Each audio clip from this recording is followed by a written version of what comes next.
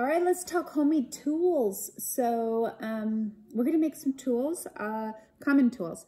Let's start with the first thing that you pulled out of your bag, which was the fishing line. So the fishing line is gonna be really useful for what we call a clay cutter. A common tool is it has a couple of handles and it usually has some kind of a string wire in there. If you don't have this or you lose your little piece, you could use dental floss, piece of string, or a wire. And typically the wire is attached kind of like a T. You see the T shape? So it's attached like a T perpendicular to the wire. We'll do our best to do that, but it's not that important. So here's how we're gonna make ours. Get your fishing line and take 2 of your paper clips. 2 paper clips and a fishing line will create this tool. So all we gotta do is tie your fishing line onto the paper clip. I'm gonna tie it, if you don't fancy that, do it. I'm just gonna tie it just like I would start my shoe if I was tying my shoe. So just kind of one under the other and then pull. And I'm gonna do that twice. So I wanna tie what I would call like a double knot. Nothing too fancy, although it is a little tricky because of it's so small. So take your time, feed it all around and through. And like I said, any kind of string will work as long as it's not a thin thread. A stronger string or a piece of dental floss works really well. If you end up losing or breaking this little fishing line, that's a good replacement.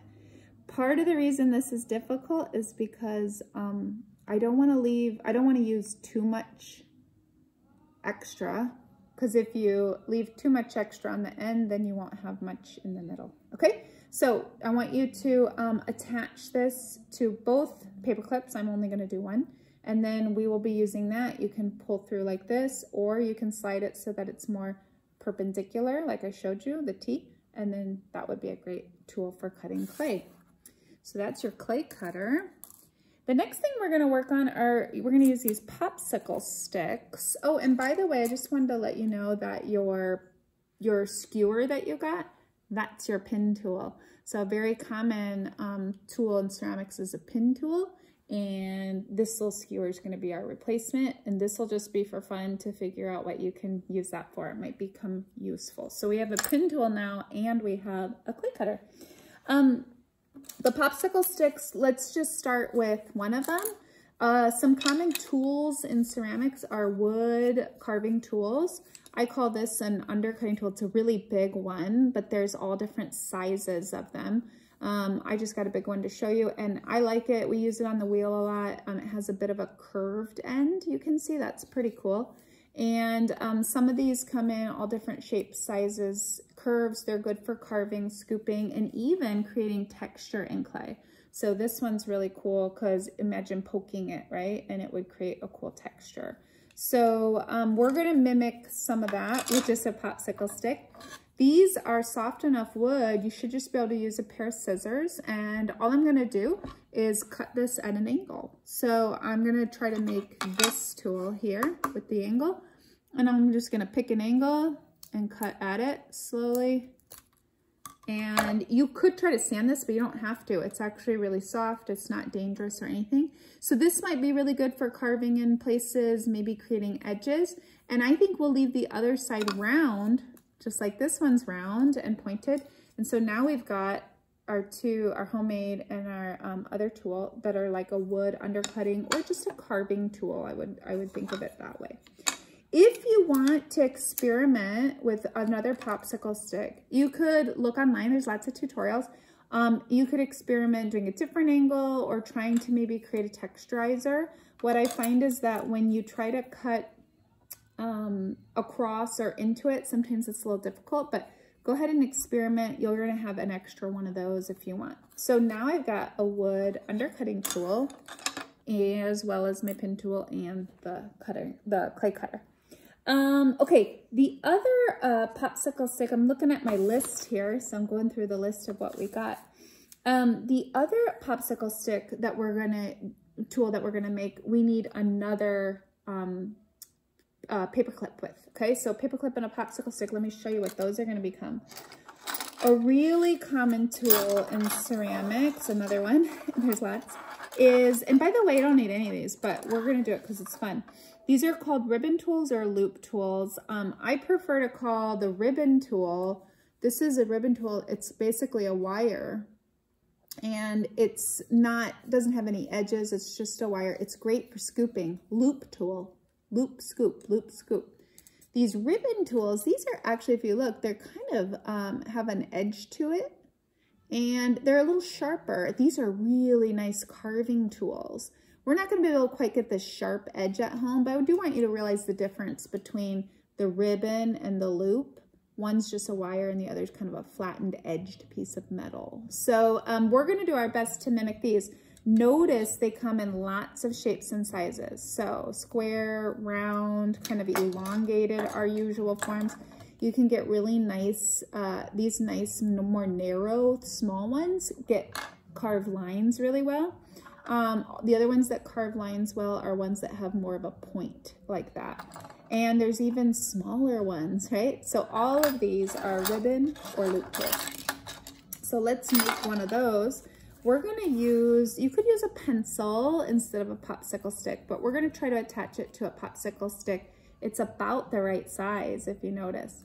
So you have an option. If you don't have any wire cutters or anything like that at home, you could just try to affix this straight onto your popsicle stick. And I'm gonna suggest that you use a strong tape.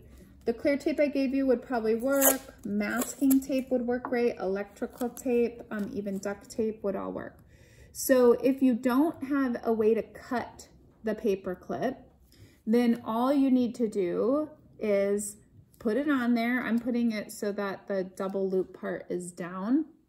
And I'm going to tape it really tight, you guys.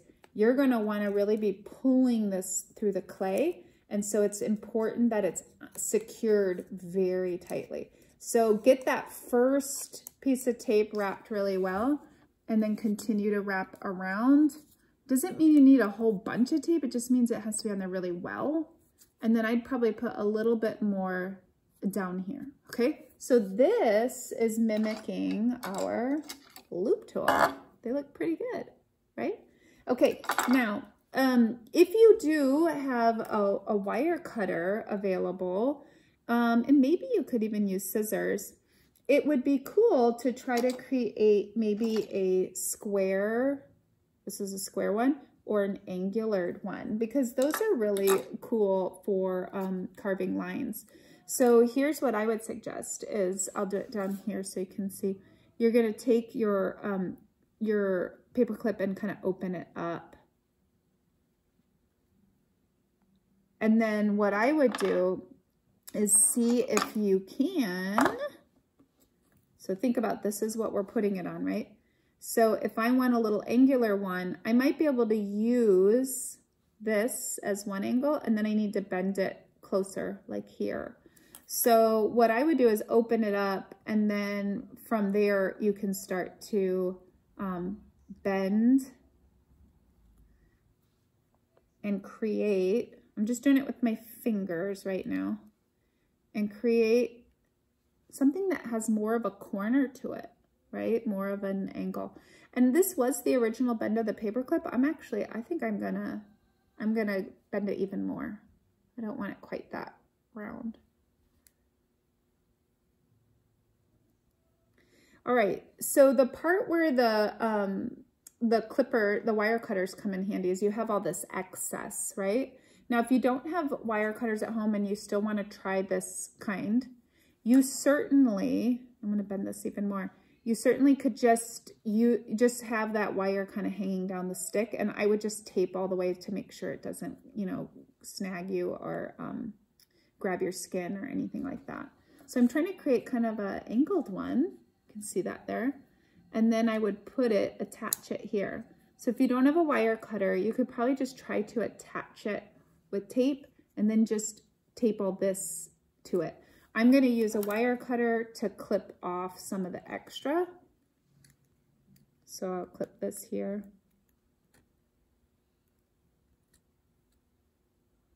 My wire cutters must be old. They're not working. So definitely scissors won't work.